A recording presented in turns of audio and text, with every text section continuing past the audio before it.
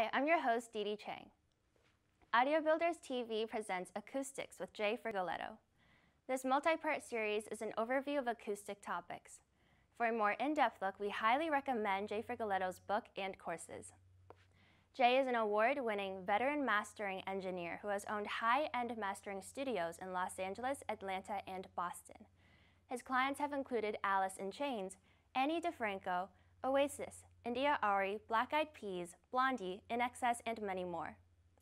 Albums that Jay has mastered have earned a Grammy Award, as well as gold and multi-platinum record awards. He is an accomplished pianist and multi-instrumentalist. Audio Builders TV is produced by the students of Concord Carlisle High School with help from Colonial Sound and CCTV.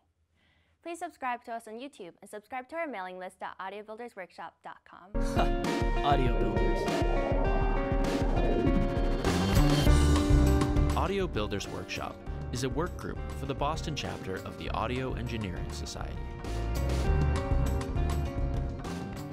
Hi, it's Jay Frigoletto for Audio Builders TV, continuing our series of talks on acoustics. So we talked about the difference between large room and small room acoustics having to do with the sort of modal behavior in the low frequencies. Very, very, very large rooms where you have problems with room modes causing uneven response happens lower and lower and lower to the point when you get to the size of a concert hall that it's so low that it doesn't matter anymore. You get smaller rooms the size of a control room, a recording studio, even the recording space in a studio. Now you're getting up to around 300, maybe even 400 and above, where the room response in that from 300 and down, 400 and down is very irregular due to the fact that you have room modes causing areas of constructive and destructive interference. You've got spots where things are bunching up, getting too loud, things are disappearing. You're getting these nulls that you can't hear that frequency at this particular spot in a room. So let's talk about that sort of low frequency modal behavior in rooms. So what happens? What causes a room mode? Again, we've talked a little bit about this, but when you've got boundaries, you've got walls, ceilings, things like that, that are a distance, and that distance has a mathematical relationship to the actual wavelength of a particular sound. You've got two walls, you've got a sound going this way, it bounces back and it starts bouncing between these two walls. The frequency that happens to correspond to a half wavelength or a full wavelength or 2 times, 3 times, 4 times that distance, those frequencies are going to create a standing wave. It's called a standing wave because the areas of sort of the high pressure, low pressure areas stay in place. And what happens when you've got the direct sound going this way and the reflected sound coming back this way, when you've got an area of a positive going from the reflection mixing with a positive going from the direct sound, you're going to get this antinode, this spot where you've got way too much energy there.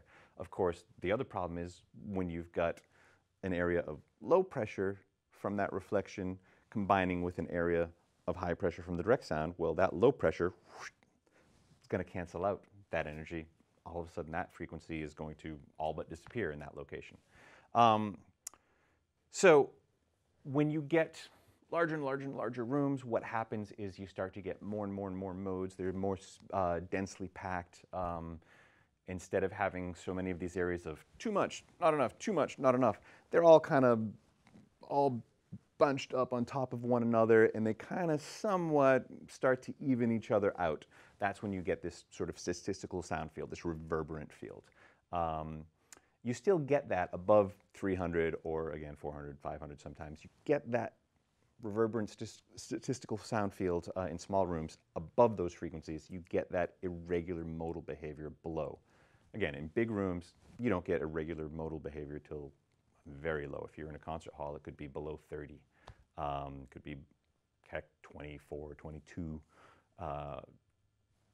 If you've only got modal problems below 20 hertz, there's nothing really happening down there that's in your music, so you don't have to worry about that. So let's talk about these room modes a little bit. So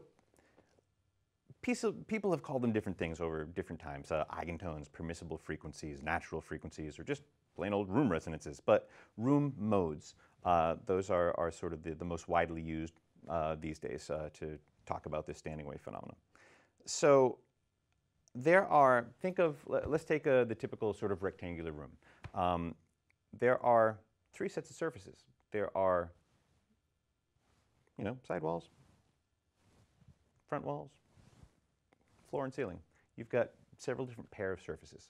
The three kinds of room modes, you first have the simplest, the axial modes.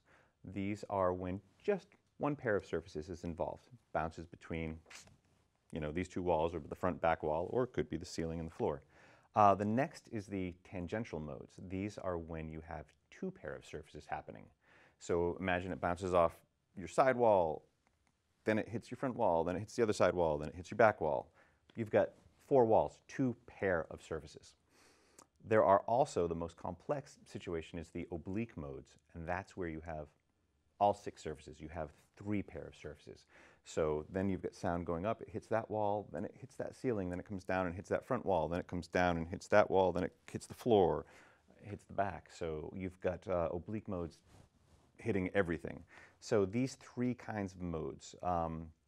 The axial modes are going to be the easiest to predict. These are the ones that if you're sort of doing acoustics at home and figuring, hey, what do I need to treat, for my listening position? If my front wall and back wall, the half wavelength corresponds to this much distance, and again, we talked in an earlier talk about how to figure that out. The C celeratus, the speed of sound, over one of these items gives you the other. So C over the wavelength gives you the frequency, C over the frequency gives you the wavelength. And again, remember to figure it out as a half wavelength. It's not just the wavelength of that distance, it's actually waves that are twice as long as that. So the half wavelength, that's going to be your lowest axial mode. And if you've got sort of a distance between your front wall and your back wall of a certain amount, and say that's going to create a standing wave at 80 hertz or something. Well, if you're sitting in a particular point where there's a node, you're not going to hear any 80 hertz, and you're going to be boosting that EQ.